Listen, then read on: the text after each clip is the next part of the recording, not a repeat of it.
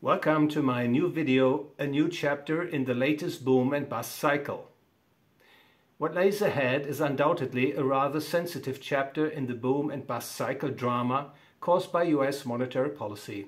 The US Federal Reserve is about to end its ultra-easy course.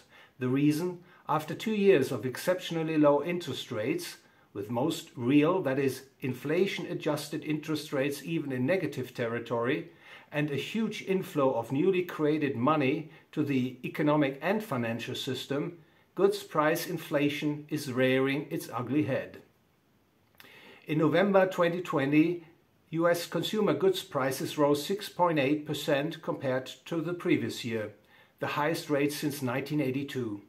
In September, US housing price inflation was 19.5% year on year.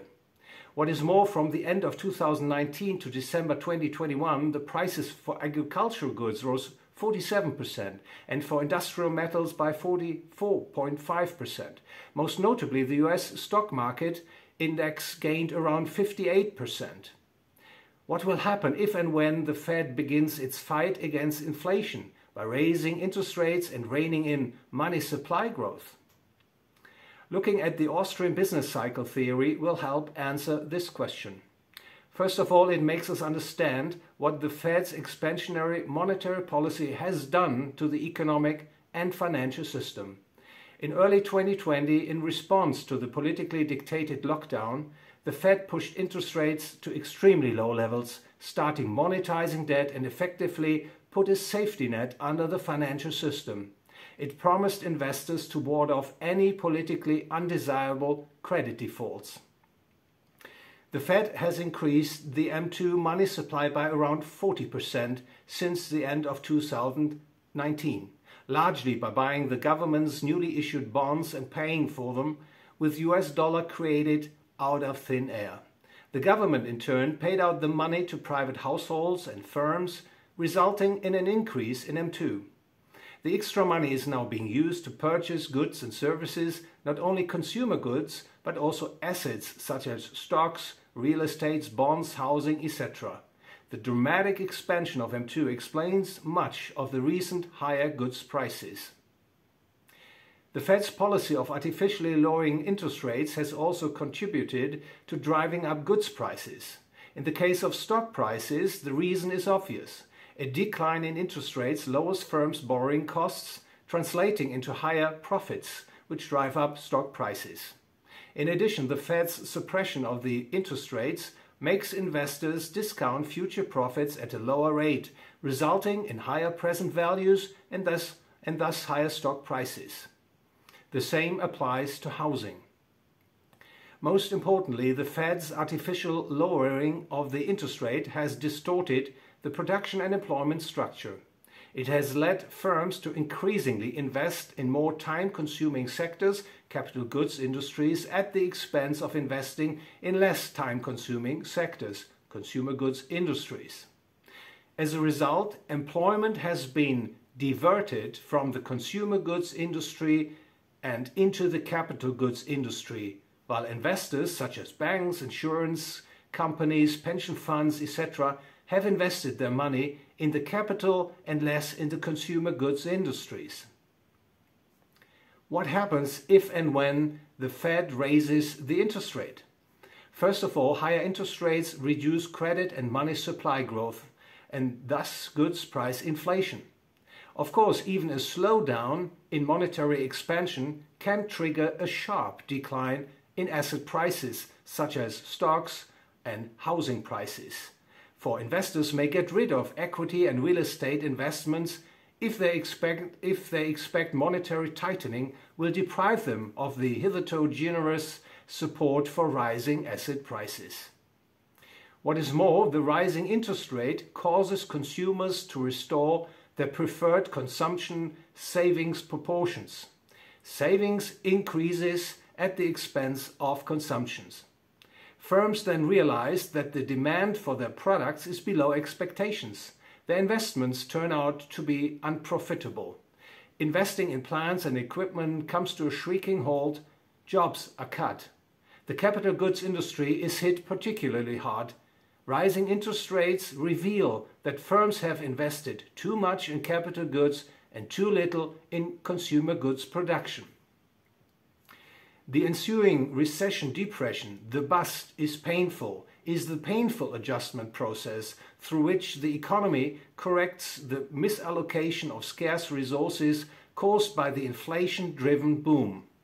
Prices in the capital goods sectors rose too sharply during the boom and must be allowed to fall during the bust, so that capital goods prices, wages, and the deployment of capital goods and labor in the production process realign output with actual demand.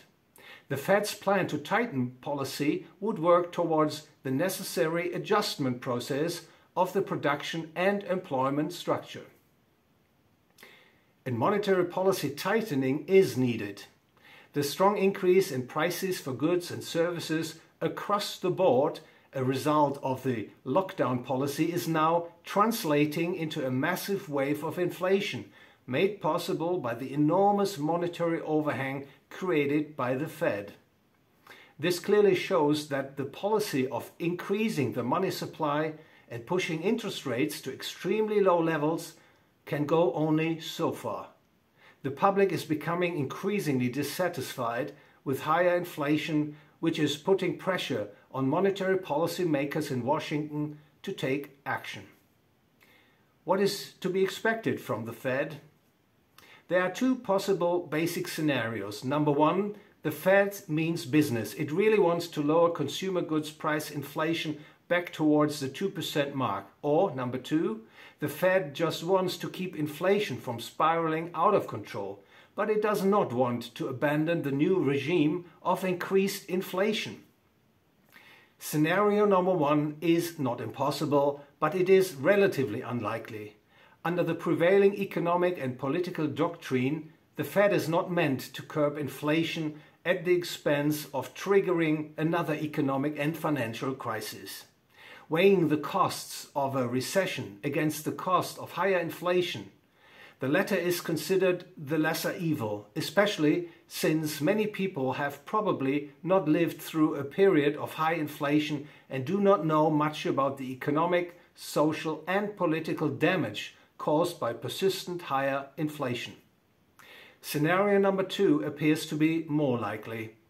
That means that the Fed would take its foot off the monetary policy accelerator a little by reducing its monthly bond purchases, that is, reducing the rate of increasing the quantity of money, and or raising interest rates. However, such tightening of policy would not be intended to cause a recession-depression, to rebalance the economy. It would only intend to keep inflation from spinning out of control and, at the same time, allow inflation to settle at a higher level, in the range of, say, 4 to 6% per year, permanently. In scenario number two, the Fed would make the US economy enter a regime of elevated inflation. Doing so would most likely postpone the inevitable for a while, but it would not solve the underlying inflation problem. It would exacerbate the problems caused by inflation by resorting to even higher inflation. The truth is that inflation is a policy that cannot last. This is a central insight of the Austrian business cycle theory. Ludwig von Mises was well aware of the inflation problem, and he warned against any such inflation policy. Quote, "With regard to these endeavors, we must emphasize 3 points. First, inflationary or expansionist policy must result in overconsumption on the one hand and in malinvestment on the other. It thus squanders capital and impairs the future state of one's satisfaction. Second, the inflationary process does not remove the necessity of adjusting production and reallocating resources.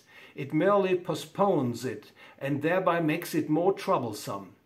Third, inflation cannot be employed as a permanent policy because it must, when continued, finally result in a breakdown of the monetary system."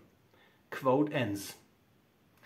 Given recent price developments in financial markets, investors seem to be betting on something along the lines of scenario number two, which, if they read the near future correctly, must raise serious concerns about what is going to happen further down the road in terms of inflation and the economic, social and political destruction it will cause.